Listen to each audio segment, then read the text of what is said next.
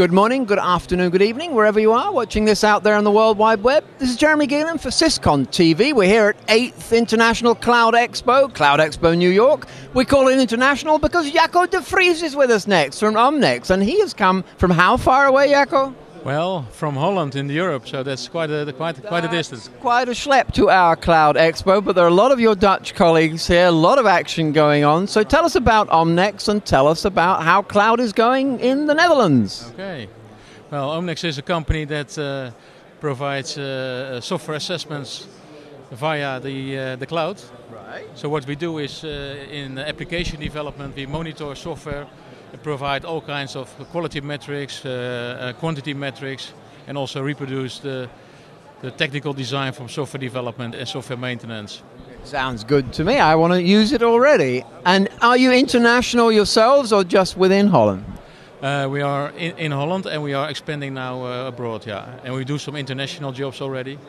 I'm sure that's going to increase after Cloud Expo is finished by the result of it. So let's back up then for a moment. Let's think.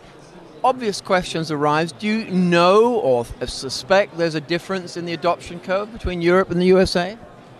Who's ahead? I mean, that's one question. Well, clouds are everywhere. Who's ahead, that's quite difficult to say, but I think the mass of people, or the lots of people you see over here, then it's living more and more than in Europe. But in Europe it's coming almost in the same speed. Holland, Scandinavia, Scandinavia, or Europe, I must say Europe, yes. Yeah, that's correct. So let's imagine we're on a level playing field. Now I know, because I've seen your some other colleagues giving a session in the main room, incredible amount of American executives suddenly coming up, thrusting cards, because we're trying to make it very convenient here at Cloud Expo. Maybe the same's going to happen for Omnext. Well, that's certainly the case. Idea. That's the idea. That's certainly the idea. Yes. So, what would I see? I mean, if it's all very abstract. Let's get tangible. If I wanted to decide to use you guys rather than someone else, I'm assuming I'm going to be attracted just by the physics of it. You must have stuff going on in Europe, and I haven't because I'm North American. So there's an attraction there. Is that what you're hoping? How it will work? Well, I think it will work because we are in the let's say in the playing field of offshore development and monitoring of it, and right here in America, lots of offshoring has been done, and I think the need to have let's say fact-based communication about quality and quantity of software development and maintenance offshore is one of the things also the Americans have to deal with. Yeah, absolutely. That trend has continued, even though it's not talked about as much as it was maybe 5 years ago. Came the first offshoring discussion. Was it un-American to use offshoring? Well, that of course died down. Just the realities make that question a luxury, and it was a tough time. So you should be in a good spot.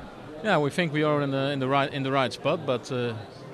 Always have to work hard and go for it. Well, let's make it really easy. Let's tell people who are watching this video how can they connect with you online. Where should they find you on the web? They can find us on the web on the www.omnext.net, and there we are to find. And also with our automated service, we are to find on source2value.net. Okay, so we'll Omnext.net or source2value.net. That's an interesting one. Source2value.net. Okay, well, that's where to find Jaco de Vries. And we thank you for joining us here in New York. And we thank you for watching this out there on the World Wide Web.